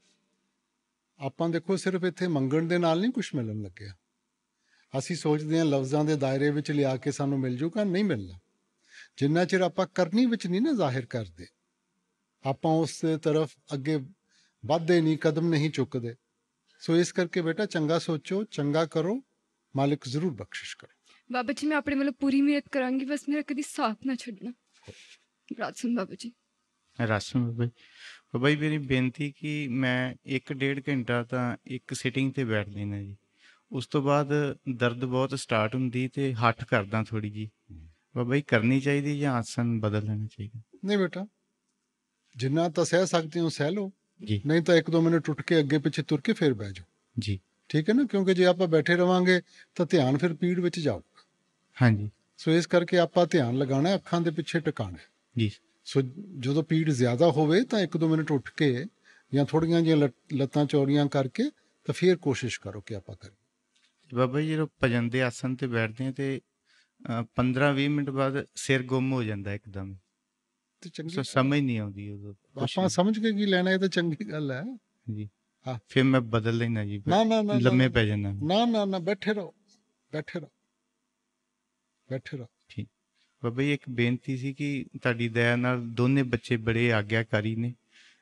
ਬੇਟੇ ਦਾ ਇੱਕ ਸਵਾਲ ਸੀ ਬਾਬਾ ਜੀ, ਉਹ ਰੀਸੈਂਟਲੀ ਆਰਮੀ ਆਫਿਸਰ ਸਿਲੈਕਟ ਹੋਇਆ ਇੱਥੇ। ਬਾਬਾ ਜੀ, ਉਹਦੇ ਬਰਥਡੇ ਸੀ ਅਕਤੂਬਰ ਵਿੱਚ ਤੇ ਉਹਦੇ ਆਫਿਸਰਸ ਨੇ ਨਾ ਉਹਦੇ ਕੋਲ ਪਾਰਟੀ ਮੰਗੀ। ਬਾਬਾ ਜੀ ਨੌਨ ਵੈਜ ਦੀ ਡਿਮਾਂਡ ਕੀਤੀ ਸੀ ਉਹਦੇ ਕੋਲ, ਤੇ ਉਹ ਹੁਣ ਪਜਲ ਹੋ ਗਿਆ ਜੀ, ਕਿਉਂਕਿ ਆਫਿਸਰਸ ਨੂੰ ਮਨਾ ਵੀ ਨਹੀਂ ਕਰ ਸਕਦਾ ਤੇ ਘਬਰਾ ਵੀ ਜਾਂਦਾ ਜੀ। ਘਬਰਾਉਣ ਦੀ ਲੋੜ ਨਹੀਂ ਬੇਟਾ, ਆਪਾਂ ਕੋਸ਼ਿਸ਼ ਕਰੀਏ। ਜ਼ਿੰਦਗੀ 'ਚ ਕਈ ਇਹੋ ਜਿਹੇ ਮੁਕਾਮ ਆਉਣਗੇ, ਇਹ ਵੀ ਸਾਡਾ ਇਮਤਿਹਾਨ ਹੀ ਆ, ਤੁਸੀਂ ਸਮਝ ਲਓ। ਤੇ ਬਾਬਾ ਜੀ, ਉਹ ਇਸ ਕਰਕੇ ਰੋਂਦਾ ਸੀ ਕਿ ਮੇਰੇ ਤੇ ਕਰਮ ਵੀ ਪੈਣੇ ਆ, ਔਰ ਮੈਂ ਕਿਉਂਕਿ ਇਹਦਾ ਜੇ ਸਟਾਰਟਿੰਗ ਔਰ ਅੱਗੇ ਬਹੁਤ ਪਾਰਟੀਜ਼ ਹੋਣੀਆਂ ਤੇ ਉੱਥੇ ਨੌਨ ਵੈਜ। ਨਹੀਂ, ਇਹੋ ਜਿਹੀ ਕੋਈ ਗੱਲ ਨਹੀਂ ਬੇਟਾ, ਇਹੋ ਜਿਹੀ ਬਥੇਰੇ ਆਰਮੀ ਆਫਿਸਰ ਹੈਗਾ ਬੇਟਾ ਜਿਹੜੇ। ਸਰ ਬਾਬਾ ਜੀ, ਉਹ ਨਹੀਂ ਖਾਂਦਾ, ਪਰ ਉਹ ਕਹਿੰਦਾ ਕਿ ਆਫਰ ਕਰਦੇ, ਉਹ ਜਦੋਂ ਮੰਗਦੇ ਫਿਰ ਦੇਣਾ ਪੈਂਦਾ ਜੀ। ਬੇਟਾ ਕੋਸ਼ਿਸ਼ ਕਰੇ, ਆਪਣੇ ਜਿਹੜਾ ਵੀ ਸੀਨੀਅਰ ਹੈ ਉਹਦੇ ਕੋਲ ਜਾ ਕੇ ਗੱਲ ਕਰੇ ਕਿ ਜੀ ਮੇਰੀ ਆਹ ਦਿੱਕਤ ਹੈ, ਮੈਨੂੰ ਦੱਸੋ ਮੈਂ ਕਿਵੇਂ ਹੱਲ ਕਰਾਂ। ਜੀ ਹਾਂ ਜੀ ਰਸ। Thank you for blessing me with this opportunity. I really want to thank you for everything I have. And when everything is going well, I start just taking things for granted and eventually criticizing and finding flaws in everything, even if it is whole in itself. I don't know. Beta, don't you think we should appreciate what the Lord has given us, beta? You see, even in our sort of ordinary relationship with our parents, whatever the parents have, they're going to give to their children, right? But they just waiting for that opportunity that the children should appreciate what they are giving them. So if there's one child who appreciates, they'll give it to him openly. The other child doesn't appreciate, they will hold back a little. It's not that they're not going to give it to that person, but they want him to appreciate. So similarly in life, beta, if we appreciate what the Lord is giving us, He will give us openly. But if we don't appreciate, then He holds back, that if I give it to them, they're not going to cherish it and they're just going to sort of squander it away. So if we are appreciating, it's for our own need, na? Benefit goes to whom? Oh, and how can I develop Ishq Mijazi and then further convert it into Ishq Hakiki? But all these are concepts which are explained to us. Like I said, nobody can put love into you. Love is something which has to grow from within you. Everything in life is need-based. Right? You feel the need to be clean, you have a bath. You feel the need to sustain the body, you eat food. So everything in life is need-based. So when you start feeling the need, we come to that level of maturity where you understand that life is much more than just the materialistic nature that we have given to it. That maturity will help you to make that love grow within you better. And thank you once again. And I want to work for you as a good human being. Thank you. Baba ji ਅਰਜ਼ ਹੈ, ਬਹੁਤ ਅਰਜ਼ ਹੈ, ਲੇਕਿਨ ਇੱਕ ਅਰਜ਼ ਦੇ ਵਿੱਚ ਸਭ ਕੁਝ ਕਹਿਣਾ ਚਾਹੁੰਦਾ ਕਿ ਬਾਬਾ ਜੀ ਮਹਿਸੂਸ ਹੁੰਦਾ ਹੈ ਜਿਵੇਂ ਬਾਣੀ 'ਚ ਪੜ੍ਹੀਦਾ ਹੈ, ਮੇਰਾ ਮੁਝ ਪੇ ਕੁਛ ਨਹੀਂ। ਜੇ ਮੈਂ ਅੱਜ ਤੁਹਾਡੇ ਸਾਹਮਣੇ ਵੀ ਖੜਾ ਹੋਇਆ, ਇਹ ਤੁਸੀਂ ਕੀਤਾ ਖੜਾ, ਔਰ ਜੋ ਗੱਲ ਕਰ ਰਿਹਾ ਮੈਂ ਤੁਹਾਡੇ ਹੁਕਮ ਨਾਲ ਹੀ, ਔਰ ਦੁਨੀਆ ਦੇ ਵਿੱਚ ਜਾਣੇ ਅਣਜਾਣੇ 'ਚ ਕਈ ਭੁੱਲਾਂ ਹੋਈਆਂ ਹੋਣਗੀਆਂ, ਬਖਸ਼ ਦੇਣਾ, ਬਖਸ਼ ਦੇਣਾ। ਭਾਈ ਸਾਹਿਬ ਦੇਖੋ, ਇਨਸਾਨ ਤਾਂ ਹੈ ਹੀ ਭੁੱਲਣਹਾਰ, ਮਗਰ ਉਹ ਵੀ ਬਖਸ਼ਣਹਾਰ ਹੈ। ਹਾਂਜੀ। ਮਗਰ ਆਪਾਂ ਸਿਰਫ ਲਫ਼ਜ਼ਾਂ ਦੇ ਨਾਲ ਨਹੀਂ ਇਸ ਚੀਜ਼ ਨੂੰ ਕਹਿਣਾ, ਕਰਨੀ ਦੇ ਨਾਲ। ਜੀ। ਜੇ ਤਾਂ ਆਪਾਂ ਗਲਤੀ ਕਰਕੇ ਸਿੱਖਾਂਗੇ, ਕਿਉਂਕਿ ਮਾਲਿਕ ਨੇ ਜ਼ਿੰਦਗੀ ਦਿੱਤੀ ਹੈ ਸਿੱਖਣ ਵਾਸਤੇ। ਜੀ। ਜੇ ਗਲਤੀ ਕਰਕੇ ਸਿੱਖਾਂਗੇ ਉਹਦੀ ਬਖਸ਼ਿਸ਼ ਹੀ ਬਖਸ਼ਿਸ਼ ਹੈ। ਠੀਕ। ਮਗਰ ਇਨਸਾਨ ਸਿੱਖਦਾ ਨਹੀਂ। ਹਾਂਜੀ। ਆਪਾਂ ਮਾਫੀ ਮੰਗ ਲੈਂਦੇ ਹਾਂ, ਫੇਰ ਕਰ ਲੈਂਦੇ ਹਾਂ, ਮਾਫੀ ਮੰਗ ਲੈਂਦੇ ਹਾਂ, ਫੇਰ ਕਰ ਲੈਂਦੇ ਹਾਂ। ਇਸ ਕਰਕੇ ਸਾਡੇ ਉੱਤੇ ਬੋਝ ਪੈਂਦਾ ਹੈ। ਇਸ ਕਰਕੇ ਜ਼ਿੰਦਗੀ ਤੋਂ ਸਿੱਖੋ। ਠੀਕ। ਜੇ ਆਪਾਂ ਸਿੱਖ ਕੇ ਜੀਵਨ ਨੂੰ ਸਵਾਰਾਂਗੇ ਤਾਂ ਉਹਦੀ ਬਖਸ਼ਿਸ਼ ਹੀ ਬਖਸ਼ਿਸ਼। ਠੀਕ। ਇੱਕ ਅਰਜ਼ ਹੋਰ, ਇੱਕ ਕੋਈ ਫਸਦਾ ਆਦਮੀ ਉਦੋਂ ਹੈ ਜਦੋਂ ਗ੍ਰਿਸ਼ਤੀ 'ਚ ਫਸਦਾ, ਆਪਣੇ ਹੱਥੀਂ ਜਾਲ ਬੁਣਦਾ ਅਤੇ ਉਹਦੇ ਵਿੱਚ ਆਪ ਹੀ ਫਸ ਜਾਂਦਾ। ਕਰਨਾ ਚਾਹੁੰਦਾ ਹੋਇਆ ਵੀ ਉਹੀ ਗੱਲ ਅਣਜਾਣੇ 'ਚ ਭੁੱਲਾਂ ਹੁੰਦੀਆਂ, ਫਿਰ ਟਾਈਮ ਨਹੀਂ ਦਿੱਤਾ ਜਾਂਦਾ। ਨਹੀਂ, ਮੈਂ ਨਹੀਂ ਮੰਨਦਾ ਬੇਟਾ। ਜ਼ਿੰਦਗੀ 'ਚ ਇੱਕ ਬੈਲੈਂਸ ਰੱਖਣਾ ਚਾਹੀਦਾ ਹੈ। ਦੇਖੋ, ਹਰੇਕ ਚੀਜ਼ ਵਿੱਚ ਬੱਚਾ ਕਵੇ ਮੈਂ ਜੀ ਸਿਰਫ ਖੇਲਣਾ ਹੈ, ਪੜ੍ਹਾਈ ਨਹੀਂ ਕਰਨੀ, ਤੁਸੀਂ ਇਹੀ ਕਹੋਗੇ ਕਿ ਬੇਟਾ ਖੇਲਣ ਦਾ ਵਕਤ ਹੈ ਔਰ ਪੜ੍ਹਨ ਦਾ ਆਪਣਾ ਵਕਤ ਹੈ। ਆਪਾਂ ਰੋਟੀ ਖਾਂਦੇ ਹਾਂ, ਰੋਟੀ 'ਚ ਵੀ ਆਪਾਂ ਨੂੰ ਪਤਾ ਹੈ ਕਿ ਬਈ ਕਾਰਬੋਹਾਈਡਰੇਟਸ ਵੀ ਖਾਣੇ ਚਾਹੀਦੇ ਹੈ, ਪ੍ਰੋਟੀਨ ਵੀ ਖਾਣੀ ਚਾਹੀਦੀ ਹੈ, ਫੈਟ ਵੀ ਖਾਣੇ ਚਾਹੀਦੇ ਹੈ। ਬੈਲੈਂਸ ਰੱਖਦੇ ਹਾਂ ਕਿ ਨਹੀਂ ਰੱਖਦੇ? ਸਾਈਕਲ 'ਤੇ ਚੜ੍ਹਦੇ ਹੋ, ਜੇ ਬੈਲੈਂਸ ਨਹੀਂ ਰੱਖੋਗੇ ਤਾਂ ਕੀ ਹੋਊਗਾ? ਠੀਕ ਹੈ ਜੀ। ਇਸ ਕਰਕੇ ਬੇਟਾ ਜਿੰਨਾ ਚਿਰ ਆਪਾਂ ਬੈਲੈਂਸ ਨਹੀਂ ਰੱਖਾਂਗੇ ਤਾਂ ਨੁਕਸਾਨ ਤਾਂ ਸਾਡਾ ਹੀ ਹੈ। ਹੁਣ 24 ਘੰਟੇ ਹੈ। ਠੀਕ ਹੈ। 24 ਘੰਟੇ ਬਹੁਤ ਹੈ ਕਿ ਆਪਾਂ ਆਪਣੇ ਕੰਮਕਾਜ ਨੂੰ ਵੀ ਧਿਆਨ ਦੇਈਏ, ਪਰਿਵਾਰ ਨੂੰ ਵੀ ਦੇਈਏ ਔਰ ਰੂਹਾਨੀਅਤ ਨੂੰ ਵੀ ਦੇਈਏ। ਠੀਕ ਹੈ। ਜੇ ਆਪਾਂ ਇੱਕ ਤਰਫਾ ਹੋਵਾਂਗੇ ਨਾ, ਜਿਸ ਚੀਜ਼ ਨੂੰ ਛੱਡਾਂਗੇ ਉਹਨੇ ਹੀ ਅੱਗੇ ਆ ਕੇ ਸਾਨੂੰ ਖਿੱਚਣਾ ਵਾਪਸ। ਠੀਕ ਹੈ। ਬਾਬਾ ਜੀ, ਮੇਰੀ ਇੱਕ ਵੱਡੀ ਪ੍ਰੋਬਲਮ ਇਹ ਹੈ ਕਿ ਮੈਂ ਧਿਆਨ 'ਤੇ ਬੈਠਦੀ ਜ਼ਰੂਰ ਹਾਂ, ਕੁਛ ਦੇਰ ਬੈਠੀ ਰਹਿੰਦੀ ਹਾਂ, ਫਿਰ ਉਸ ਤੋਂ ਬਾਅਦ ਕੀ ਹੁੰਦਾ ਹੈ ਕਿ ਸੈਲਫ ਐਨਾਲਿਸਿਸ ਕਰਨਾ ਸ਼ੁਰੂ ਕਰ ਦਿੰਦੇ ਆ, ਕ੍ਰਿਟੀਕਲ ਐਨਾਲਿਸਿਸ। ਇਹ ਸੋਚਿਆ ਕਿ ਮੈਂ ਕਿੱਥੇ ਗਲਤ ਹੈਗੀ ਆ, ਕਿਉਂਕਿ ਟਰੈਕ ਤੋਂ ਮਨ ਭਟਕ ਜਾਂਦਾ ਹੈ। I want to know how to time my mind. ਬੇਟਾ ਹੁੰਦਾ ਹੈਗਾ, ਕਈਆਂ ਨਾਲ ਹੁੰਦਾ ਹੈ, ਇਸ ਤੋਂ ਘਬਰਾਉਣਾ ਨਹੀਂਗਾ। ਮਗਰ ਬੇਟਾ ਸੈਲਫ ਐਨਾਲਿਸਿਸ ਆਪਾਂ ਕਰੀ ਚੱਲਾਂਗੇ, ਮਗਰ ਨਾਲ ਹੱਲ ਵੀ ਤਾਂ ਦੇਖਣਾ ਹੈ ਨਾ। ਹੁਣ ਆਪਾਂ ਡਾਕਟਰ ਕੋਲ ਜਾਂਦੇ ਹਾਂ, ਡਾਕਟਰ ਡਾਇਗਨੋਸ ਕਰਦਾ। ਹੁਣ ਸਿਰਫ ਡਾਇਗਨੋਸਿਸ ਨਾਲ ਤਾਂ ਆਪਣਾ ਹੱਲ ਨਹੀਂ ਹੋਣ ਲੱਗਾ, ਆਪਾਂ ਦਵਾਈ ਵੀ ਨਾਲ ਲੈਣੀ ਹੈ। ਸੋ ਡਾਇਗਨੋਸਿਸ ਤਾਂ ਆਪਾਂ ਜਿੰਨਾ ਮਰਜ਼ੀ ਕਰ ਲਈਏ, ਮਗਰ ਉਹਦਾ ਹੱਲ ਕੀ ਹੈ, ਉਹਦੇ ਉੱਤੇ ਵੀ ਧਿਆਨ ਦੇਣਾ ਨਾ। ਹੱਲ ਆਪਣਾ ਭਜਨ ਸਿਮਰਨ ਹੈ। ਸੋ ਇਸ ਕਰਕੇ ਬੇਟਾ ਆਪਾਂ ਅਗਲਾ ਕਦਮ ਚੁੱਕੀ। ਮੈਂ ਨਹੀਂ ਕਹਿੰਦਾ ਇਹ ਮਾੜਾ ਹੈਗਾ, ਕਿਉਂਕਿ ਜਿੰਨਾ ਚਿਰ ਆਪਾਂ ਥੋੜ੍ਹੀ ਜਿਹੀ ਇੰਟਰੋਸਪੈਕਸ਼ਨ ਨਹੀਂ ਕਰਾਂਗੇ ਤਾਂ ਕਿਵੇਂ ਪਤਾ ਚੱਲੂਗਾ ਸਹੀ ਕੀ ਹੈ ਤੇ ਗਲਤ ਕੀ ਹੈ। ਮਗਰ ਹੁਣ ਆਪਾਂ ਅਗਲਾ ਸਟੈਪ ਚੱਕਣਾ ਕਿ ਭਜਨ ਸਿਮਰਨ ਕਰਕੇ ਸਾਨੂੰ ਉਹ ਤਾਕਤ ਮਿਲੇ ਕਿ ਆਪਾਂ ਇਹਨਾਂ ਸਭ ਚੀਜ਼ਾਂ ਤੋਂ ਅੱਗੇ ਵੱਧ ਸਕੀਏ। ਜ਼ਿੰਮੇਵਾਰੀਆਂ ਪੂਰੀਆਂ ਕੀਤੀਆਂ ਹੋਈਆਂ, ਸਭ ਕੁਝ ਸੈੱਟ ਹੈ, ਕੋਈ ਟੈਨਸ਼ਨ ਵੀ ਨਹੀਂ ਹੈ, ਫਿਰ ਵੀ ਮਨ ਭਟਕ ਜਾਂਦਾ ਹੈ ਬਿਨਾਂ ਮਤਲਬ ਤੋਂ। ਇਸ ਤਰ੍ਹਾਂ ਹੀ ਲੋਕਾਂ ਦੀਆਂ ਗੱਲਾਂ ਤੋਂ ਓਵਰ ਪਾਰ ਕਰਦੀਆਂ ਨੇ ਚੀਜ਼ਾਂ, ਜਿਹੜੀਆਂ ਕਿ ਡਿਸਟਰਬ ਕਰ ਦਿੰਦੀਆਂ ਨੇ। ਵੀ ਪਰ ਦੁਨੀਆ ਨੇ ਨਹੀਂ ਬਖਸ਼ਣਾ ਆਪਾਂ ਨੂੰ, ਔਰ ਨਾ ਹੀ ਆਪਾਂ ਦੁਨੀਆ ਨੂੰ ਬਦਲ ਸਕਦੇ। ਜੇ ਦੋ ਜਾਣੇ ਚੰਗਾ ਕਹਿਣਗੇ ਤਾਂ ਦੋ ਜਾਣੇ ਮਾੜਾ ਕਹਿਣਗੇ। ਹੁਣ ਆਪਾਂ ਦੁਨੀਆ ਦੀ ਖੁਸ਼ੀ ਨਹੀਂ ਹਾਸਲ ਕਰ ਸਕਦੇ, ਆਪਾਂ ਮਾਲਕ ਦੀ ਖੁਸ਼ੀ ਹਾਸਲ ਕਰਨੀ। ਉਹਦੇ ਅੱਗੇ ਨਹੀਂ ਸ਼ਰਮਿੰਦੇ ਪੈਣਾ। ਦੁਨੀਆ ਤਾਂ ਸਾਰੀ ਉਮਰ ਲੱਗੇ ਰਹੋ, ਇਹਨਾਂ ਨੇ ਖੁਸ਼ ਨਹੀਂ ਹੋਣਾ ਬੇਟਾ। ਹਮ ਦੁਨੀਆ ਨੂੰ ਛੱਡ ਦਿਓ, ਸਾਡੇ ਆਪਣੇ ਬਾਲ ਬੱਚੇ ਕਦੇ ਖੁਸ਼ ਨਹੀਂ ਹੁੰਦੇ। ਸੋ ਇਸ ਕਰਕੇ ਹੁਣ ਆਪਾਂ ਦੇਖੀਏ ਬੇਟਾ ਕਿ ਜਿਹੜੀ ਜ਼ਿੰਮੇਵਾਰੀ ਲੈ ਕੇ ਆਏ ਹਾਂ ਆਪਾਂ ਉਹਨੂੰ ਪੂਰਾ ਕਰਨ ਦੀ ਕੋਸ਼ਿਸ਼ ਕਰੀਏ। ਬਾਬਾ ਜੀ ਹੋਰ ਰਿਕੁਐਸਟ ਹੈ, ਤੁਸੀਂ ਸੇਵਾ ਦੀ ਬਖਸ਼ਿਸ਼ ਕੀਤੀ ਸੀ, ਬਹੁਤ ਖੁਸ਼ ਸੀ ਕਿ ਕੁਝ ਟਾਈਮ ਬਿਤਾਇਆ ਇੱਥੇ। ਹੁਣ ਲੋਕਡਾਊਨ ਕਰਕੇ ਥੋੜੀ ਜਿਹੀ ਪ੍ਰੋਬਲਮ ਆਈ ਹੋਈ ਹੈ, ਦੁਬਾਰਾ ਬਖਸ਼ਿਸ਼ ਕਰੋ ਸੇਵਾ ਦੀ, ਜਦ ਤੱਕ ਹਿੰਮਤ ਹੈ। ਨਹੀਂ, ਲੋਕਡਾਊਨ ਦਾ ਮਕਸਦ ਹੀ ਇਹ ਹੈ ਕਿ ਤੁਸੀਂ ਸਾਰੇ ਘਰੇ ਬਹਿ ਕੇ ਭਜਨ ਸਿਮਰਨ ਕਰੋ।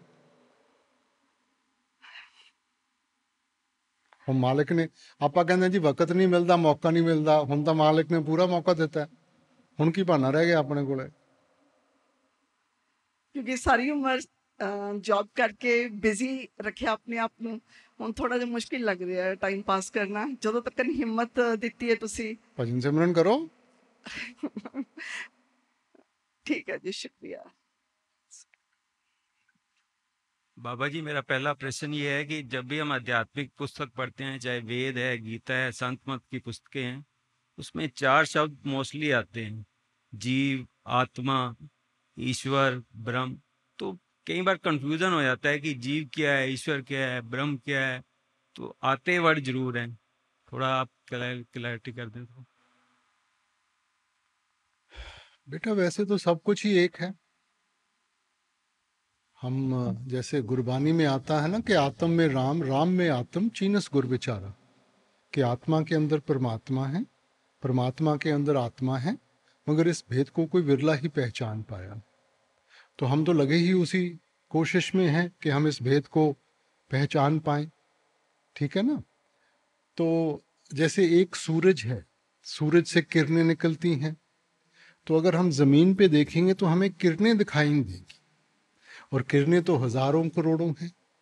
तो वैसे ही हम अपने आप को एक दूसरे से अलग सोचते हैं, मगर हम अपना ध्यान ऊपर की तरफ करेंगे, ऊपर हमें एक सूरज दिखाई देता है। सूरज किरण के बगैर रह सकता है? किरण तो सूरज के बगैर तो उसकी कोई हस्ती नहीं है ना। तो हम उस एक की प्रोजेक्शन है। अब जैसे अंग्रेजी अपना इस क्रिश्चियन धर्म में father, sun and Holi ghost कहते हैं ना। फादर कौन है? मालिक है। सन कौन है? जो मौजूदा संत महात्मा है। और होली गोस्ट शब्द है, मगर है तो तीनों एक ना। सो ये सब चीज़ें एक हैं, मगर हमारे क्योंकि हमारी इतनी समझ नहीं है, तो हमें समझाने के लिए इनको डिवाइड करके एक एक हस्ती बनाई गई। अब हिंदू धर्म में भी जैसे विष्णु हैं, शिव हैं या ब्रह्मा हैं, तो ये तो ताकतें हैं जिनको एक नाम दे दिया गया। मालिक एक है, मगर हम समझ नहीं पाए कि उस एक की इतनी ताकत हो सकती है, क्योंकि हमारा दायरा बहुत छोटा है। तो क्या हुआ? तो जैसे सूरज की एक एक किरण को लेके उसको आपने नाम दे दिया। ठीक है? सृष्टि बनाने वाला, वो जो क्वालिटी है, बनाने की क्वालिटी है, उसको ब्रह्मा बना दिया। चलाने वाला विष्णु बना दिया, तीसरी को शिव बना दिया, मगर ताकतें तो एक से आ रही हैं ना। तो ये तो सिर्फ हमें समझाने के लिए इनको डिवाइड किया गया है, मगर है सब कुछ एक। बाबा जी मेरा दूसरा जो प्रश्न है, जैसे रूटीन लाइफ में सब कुछ ठीक चल रहा है, घर में भजन सिमरन भी अच्छा चल रहा है, ठीक है सब कुछ, लेकिन जैसे किसी वजह से अगले दिन ही किसी दोस्त के साथ या वाइफ के साथ या किसी के साथ भी खटपट हो गई तो मन बेचैन हो गया। मन बेचैन हुआ तो वो समझो दिन बेकार गया 8-10 घंटे। तो कोई ऐसा फार्मूला बताओ कि लड़ाई जैसे हो भी तो 5 मिनट में नॉर्मल हो जाए दोबारा और शांत हो जाए मन। बेटा भजन सिमरन का मकसद ही ये है कि मन में इतनी शांति आ जाए कि चाहे कुछ बोले कुछ कहे, हमारे मन के ऊपर कोई फर्क ना पड़े। तो ये तो अंदर से जब ताकत आएगी तब होगा ना। नहीं तो इंसान की तो फितरत है कि थोड़ा सा भी कुछ बोले तो हम रिएक्ट करते हैं, मगर रिएक्ट तो बेटा जानवर करते हैं। मालिक ने इंसान को विवेक की ताकत दी है कि हम सोच समझ के कदम उठाएं। अगर मैं सोच के चलूं, अगर मेरे को किसी ने गाली निकाली, ठीक है, मैं विचार करूं कि इसने क्यों गाली निकाली, शायद मेरे में कमी है या उसको कोई चोट पहुंची है, तो मैं चुप करके वहां से चले जाऊंगा। मगर रिएक्ट करूंगा तो जो लफ्ज उसने कहे हैं मैंने भी कह दिए, पहले एक बेवकूफ था अब दो बन गए। तो रिएक्शन में हुआ क्या, हम ही नीचे गिरे। बिल्कुल। बाबा जी मेरा एक ही क्वेश्चन है, जिस तरह सारे जने कहते हैं हुक्म च रहना, ते हुक्म दा मतलब की है?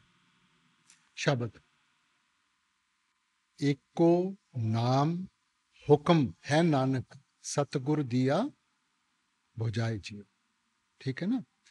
सो बेटा नाम ही हुक्म है और हुक्म ही नाम है बेटा, आपा हुक्म की पालना करनी। ਤੇ ਦੂਜਾ ਕੁਐਸਚਨ ਬਾਬਾ ਜੀ ਕਿ ਜਿਸ ਤਰ੍ਹਾਂ ਮੇਰਾ ਕੰਮਕਾਰ ਜਿਹੜਾ ਹੈਗਾ ਉਹ ਆਨਲਾਈਨ ਦਾ ਹੁੰਦਾ ਤਕਰੀਬਨ, ਤਾਂ ਸਵੇਰੇ 9 ਵਜੇ ਤੋਂ ਲੈ ਕੇ ਰਾਤੀ 11 ਵਜੇ ਤੱਕ ਮੈਂ ਤਕਰੀਬਨ ਆਪਣੇ ਕੰਮ ਤੇ ਹੁੰਦਾ, ਚਾਹੇ ਉਹ ਘਰ ਹੋਵਾਂ ਲੈਪਟਾਪ ਤੇ ਉੱਪਰ ਹੁੰਦਾ। ਉਸ ਤੋਂ ਬਾਅਦ ਸਵੇਰੇ ਤਕਰੀਬਨ ਅੱਧਾ ਘੰਟਾ ਮੈਂ ਦੇ ਪਾਉਂਦਾ, ਉਸ ਤੋਂ ਬਾਅਦ ਸਤਸੰਗ ਘਰ ਆਉਣਾ ਹੁੰਦਾ ਸੇਵਾ ਵਾਸਤੇ। ਤੇ ਵਿੱਚ ਮੈਨੂੰ ਟਾਈਮ ਮਤਲਬ ਬਹੁਤ ਇੱਕ ਮਤਲਬ ਅਗਰ ਮੈਂ ਕਹਾਂ ਕਿ ਭਜਨ ਸਿਮਰਨ ਵਾਸਤੇ ਨਾਮਦਾਨ ਲਿਆ ਵਾ ਤੇ ਅੱਧਾ ਘੰਟਾ ਹੀ ਮੈਂ ਸਿਰਫ ਦੇ ਪਾਉਂਦਾ, ਤਾਂ ਉਹਨੂੰ ਟਾਈਮ ਨੂੰ ਮੈਂ ਕਿਸ ਤਰ੍ਹਾਂ ਇਨਕਰੀਜ਼ ਕਰਾ ਸਕਦਾ? ऑनलाइन काम करते हो, ऑनलाइन का मतलब है जो मर्जी कर ली है?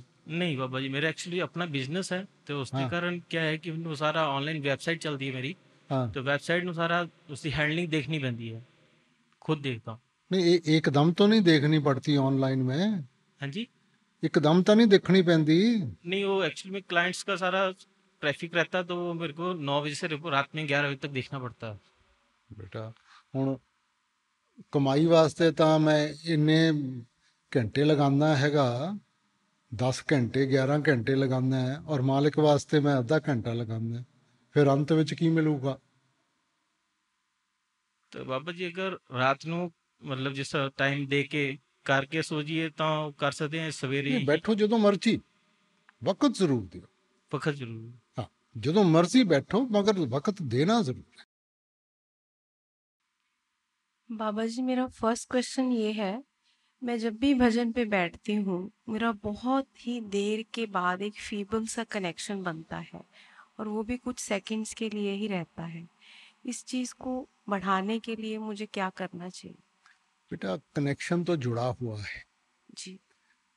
जो शब्द है या प्रकाश है वो बढ़ता या कम नहीं होता जी। वो तो उसी लहजे से चल रहा है। हमारा ध्यान है जो कभी लगता है नहीं लगता जी। कमी हमारे में है। ये नहीं है कि जी वो कम हो गया या वो ज्यादा हो गया। तो जैसे जैसे ध्यान लगता है तो हमें सुनाई देता है, वो ध्यान कम हो जाता है तो वो हम सोचते हैं कि वो चले गया, वो नहीं जाता कभी। उस ध्यान को कैसे बढ़ाया जाए? आप बेटा रोज करें, प्रैक्टिस मेक्स परफेक्ट। जी। मेरा सेकंड क्वेश्चन है, वो मेरी बेटी का क्वेश्चन है। हम अगर किसी का अच्छा करते हैं, हमारे में कुछ ग्रेटनेस सी फील होता है, हमारे में हम्बलनेस बनी रहे, ह्यूमिलिटी फील करें, उसके लिए हमें क्या करना चाहिए? बेटा ये चीज़ें सीखने से नहीं आएंगी, ये जब तक अंदर से हमारी ऐसी अवस्था ना बने। इस वक्त तो देखो अपने छोटे से दायरे में हमारा एक वजूद है। अगर मैं अपने परिवार का दायरा देखूं तो मेरा एक वजूद बना हुआ है, मगर मैं उस दायरे को थोड़ा सा खोल लूँ, डेरे का दायरा ले लूँ, तो मेरे जैसे कई परिवार हैं। मैं और खोल दूँ, अपना सूबा ले लूँ, तो उससे भी और ज़्यादा है। तो जैसे जैसे दायरा खोलते जाएंगे एहसास होता जाएगा कि मैं तो कुछ भी नहीं हूँ, मेरे जैसा तो और काफ़ी हैं बेटा। दायरे को छोटे करेंगे तो वजूद बढ़ता जाता है। तो वैसे ही जब तक बेटा भजन सिमरन के साथ हम अपना दायरा खोल के उस असल को नहीं समझेंगे, तब तक हमें लगता है कि जी मेरे बगैर काम नहीं चल सकता। तो असल में तो क्या है, बड़े बड़े महापुरुष आए हैं, बड़े बड़े लीडर आए हैं, उनसे पहले भी सृष्टि चल रही थी, बाद में भी चल रही है। तो इसलिए बेटा करने कराने वाला मालिक है, हम कौन है। तो असल वजूद समझने की बात है, तब मन में निमरता आएगी। बाबा जी मेरे सारे विकार ला लो तो मैनू भजन सिमरन करने की बल बख्शो बाबा जी। मैं बहुत चाहना कि मैं रात लगावां पूरी। ਉਹ ਇੰਨੀ ਆਸਾਨੀ ਦੇ ਨਾਲ ਹੈ। ਮੈਂ ਤਾਂ ਲੈਣ ਨੂੰ ਤਿਆਰ ਹੈ, ਤੂੰ ਦੇਣ ਨੂੰ ਤਿਆਰ ਨਹੀਂ। ਜਦੋਂ ਮੈਂ ਲੈਣ ਆਇਆ ਨਾ ਤੂੰ ਕਹਾਂਗਾ ਨਹੀਂ ਇਹ ਤਾਂ ਮੇਰਾ ਹੈ। नहीं बाबा जी मैं पूरी कोशिश करांगा। मैं वादा करदा आज तो मेरी नई लाइफ शुरू हो जाए। ਤੁਹਾਡੀ ਦਇਆ ਮੇਰੇ ਨਾਲ ਮੈਂ ਵਾਦਾ ਕਰਨਾ, ਮੇਰੇ ਵਾਅਦੇ ਨੂੰ ਪੂਰਾ ਕਰਨ ਦਾ ਮੇਰਾ ਪੂਰਾ ਸਹਿਯੋਗ ਦੇਈਏ ਬਾਬਾ ਜੀ। ਬੇਟਾ ਐ ਨਹੀਂ ਛੱਡੇ ਜਾਂਦੇ ਜਿਵੇਂ ਆਪਾਂ ਸੋਚਦੇ ਆ ਨਾ, ਸਿਰਫ ਸੁਰਸੰਗ ਸੁਣ ਕੇ ਜਾਂ ਅਹਿਸਾਸ ਹੋ ਕੇ ਐ ਨਹੀਂ ਛੱਡੇ ਜਾਂਦੇ। ਜਿੰਨਾ ਚਿਰ ਸਾਨੂੰ ਤਾਕਤ ਨਾ ਹੋਵੇ। ਇਸੇ ਕਰਕੇ ਮਹਾਰਾਜ ਜੀ ਕਿਆ ਕਰਦੇ ਸੀ ਕਿ ਦੇਖੋ ਆਪਾਂ ਨੂੰ ਸਤਸੰਗ ਦੇ ਨਾਲ ਪਤਾ ਤਾਂ ਚੱਲ ਜਾਂਦਾ ਹੈ ਕਿ ਕੀ ਕਰਨਾ ਹੈ, ਮਗਰ ਜਿੰਨਾ ਚਿਰ ਆਪਾਂ ਮਨ ਨੂੰ ਕਿਸੇ ਹੋਰ ਚੀਜ਼ ਦੇ ਨਾਲ ਨਹੀਂ ਜੋੜਾਂਗੇ, ਇਹ ਇਹਨਾਂ ਚੀਜ਼ਾਂ ਨੂੰ ਛੱਡੂਗਾ ਨਹੀਂਗਾ। ਮਨ ਖਾਲੀ ਨਹੀਂ ਰਹਿ ਸਕਦਾ। ਸੋ ਆਪਾਂ ਇਹ ਦੇਖੀਏ ਕਿ ਕੀ ਕਰਨਾ ਹੈ।